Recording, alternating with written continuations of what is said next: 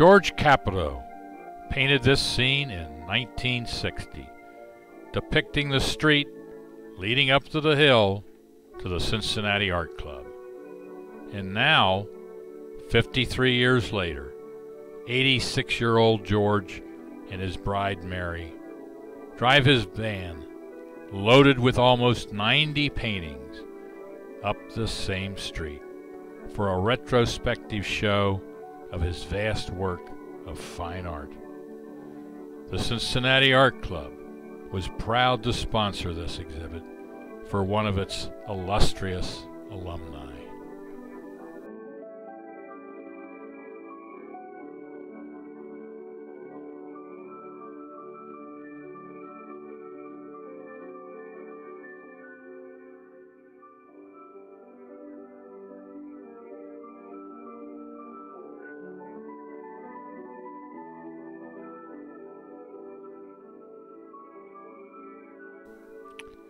My Wife, My Inspiration, an exhibition of paintings spanning a career by George Capito. Well, come on in while we hang this show. It was impressive to see all the paintings lining the floor, ready to be hung. After a powwow of how to organize them, we started hammering in nails and gently hanging the show.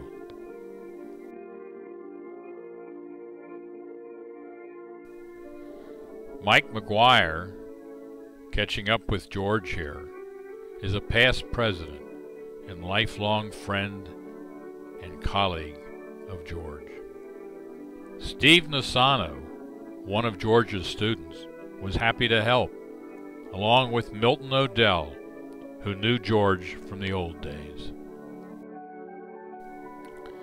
And I'm Roger Hoyk, your humble narrator, who's tickled and honored to be part of this exhibition. And now, the much anticipated opening is at hand. 6 p.m. Friday, March 22nd, 2013.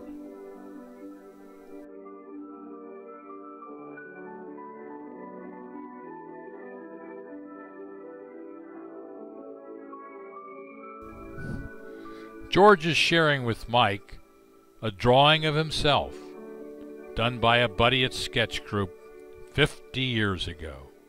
A handsome rascal, if I say so myself.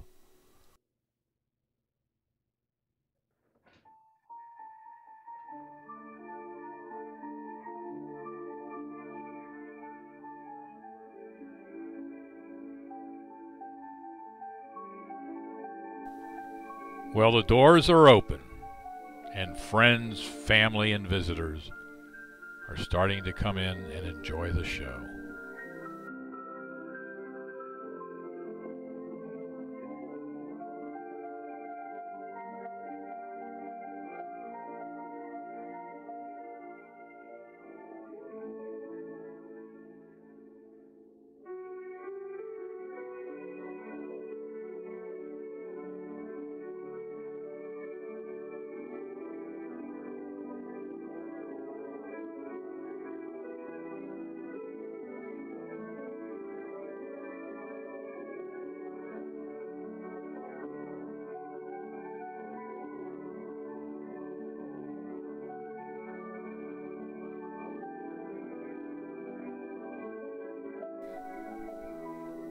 Judith Affatato and Ray Burt, two board members of the club, admire the first painting that sold, a precious little portrait.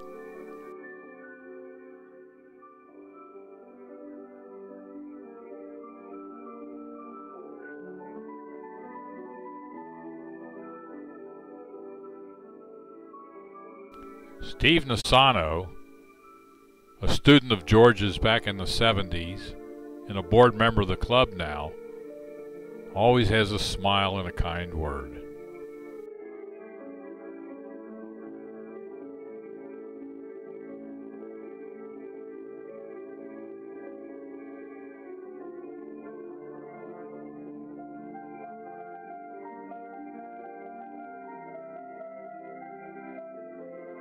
Cesco Lacroix, a club member, volunteered her culinary talents for George and Mary with these festive and delicious treats, from salmon debris soaked in Kahlua to shrimp wraps. Just looking at these treats tickles your taste buds, doesn't it?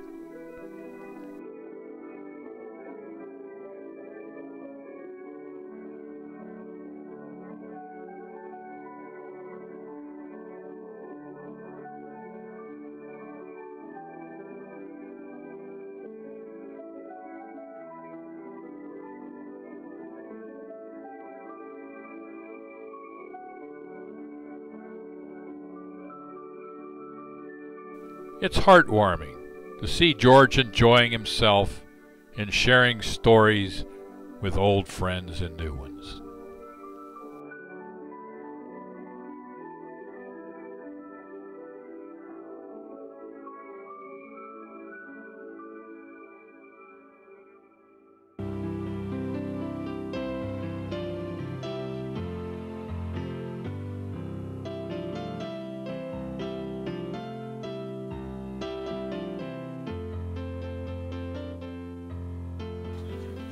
No one is enjoying the evening more than Mike, who keeps warning visitors not to pet the cat.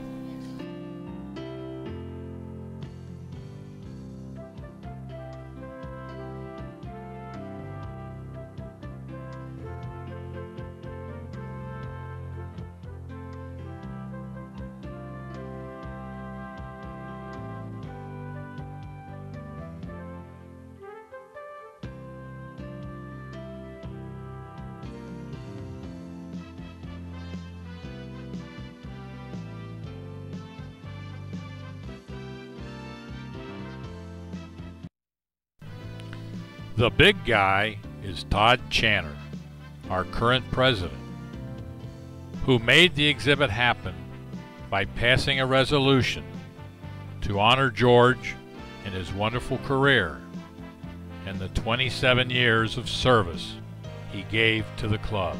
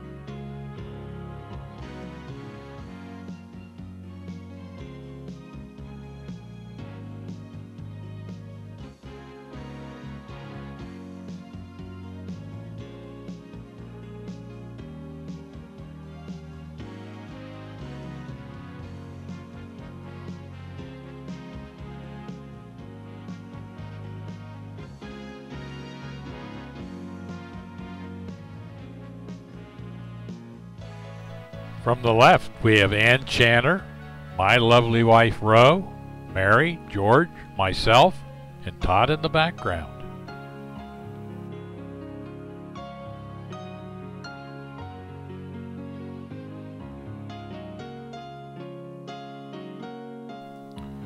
After 67 years of marriage, their love is still as strong as ever.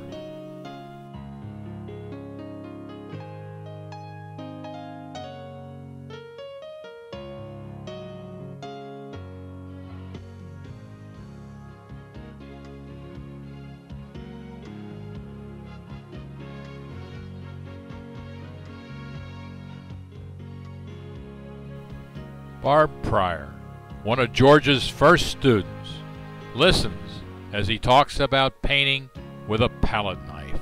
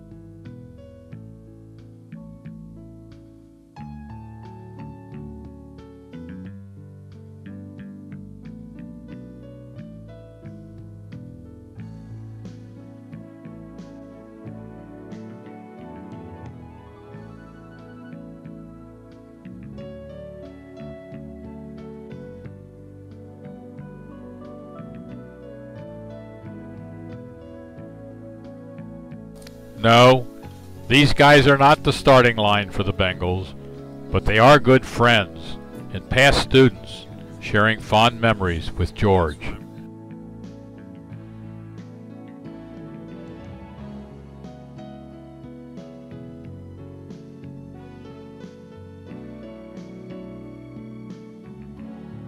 Steve, a guard at the Lebanon prison just north of Cincinnati, stops in after work. All too soon, this 3-day show has come to an end. We have had large crowds all 3 days, and memories and stories were shared and told with feeling and camaraderie and love. Now all that's left is to settle up with all the happy purchasers who will go home with a great piece of fine art and a daily remembrance of George and Mary.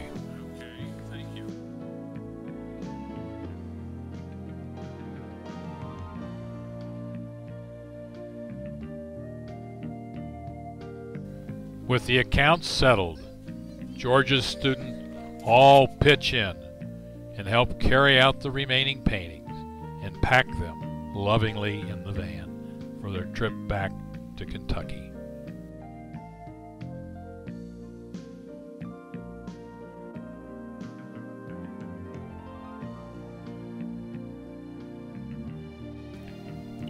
One of his granddaughters waxed eloquently and unabashed about a walk and talk she had with Grandpa recently. As you can see, she was just bubbling about the time they spent together.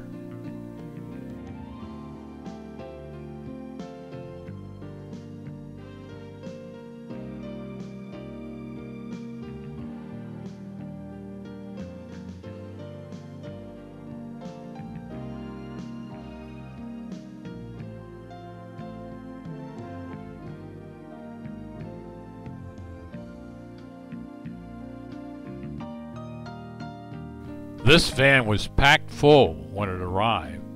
Looks like a lot of people went home with a jewel. The van is packed, and everyone is finding it hard to say goodbye.